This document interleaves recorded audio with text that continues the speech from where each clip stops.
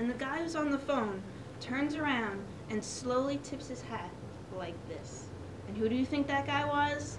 Emilio Estevez, the Mighty Duck Man. I swear to God. And I was like, Emilio! Did I just quote a movie? No. Yes. Today, I will be paying tribute to A Night at the Roxbury, the result of a simple, silly SNL skit that turned into a movie which I watched and loved since I was 9 years old and continues to be my favorite comedy. When I see this movie, I am as happy as a child on Christmas morning. Its cast, comedy, soundtrack, and popularity is what makes this movie sweet. Will Ferrell and Chris Kattan star as Steve and Doug Butabi, two dim-witted club hoppers who dream of owning a club of their own one day. The cast includes other SNL stars such as Colin Quinn as Dewey the bodyguard, Mark McKinney as the priest, and Molly Shannon as Emily, who Steve thinks has nice boobs, but he doesn't mean it metaphorically since her father's lamp store is located to his father's fake plant store. Cameos featured in this film include Chaz Palminteri from A Bronx Tale, who plays Mr. Zadir, a fanny-obsessed club owner, Michael Clark Duncan from Green Mile as the tough bouncer, Elisa Donovan from Clueless as a gold digger named Camby, Eva Mendes from Hitch stars as a bridesmaid, and Richard Grieco for 21 Jump Street stars as himself. Richard Grieco's appearance in this film is like Neil Patrick Harris's appearance in Harold and Kumar Go to White Castle. They both save the day, of course. The cast is not only the only thing that creates laughter, but the jokes themselves are entertaining. You can expect pop culture references that vary from Emilio Estevez to Captain and Tennille, from Say Anything to Jerry Maguire, from T.J. Hooker to Joni Loves Chachi, and from Cheers to Fantasy Island.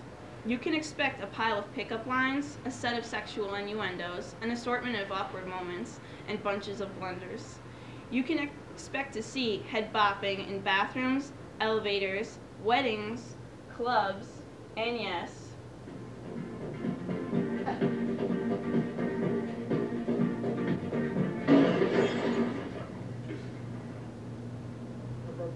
even Dad's car.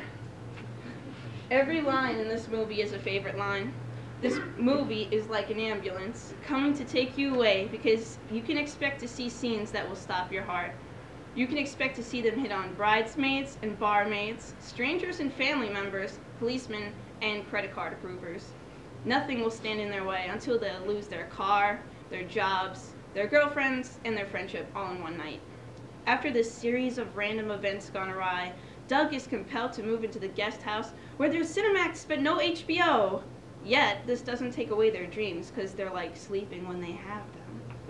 The moments in this movie would not be the same if it were without its soundtrack. It includes sappy songs from the 90s such as Everybody Hurts and Careless Whisper, as well as Eurodance hits that include What Is Love by Hadaway.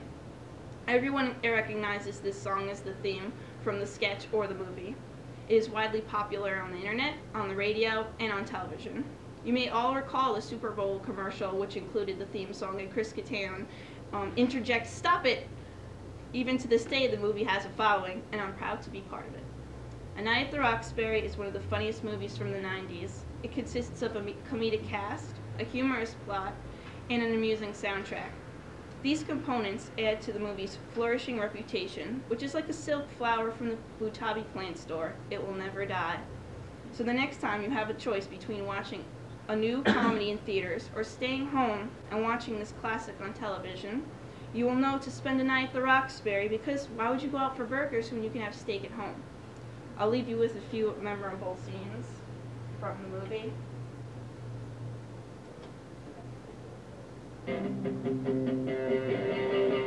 Now repeat after me.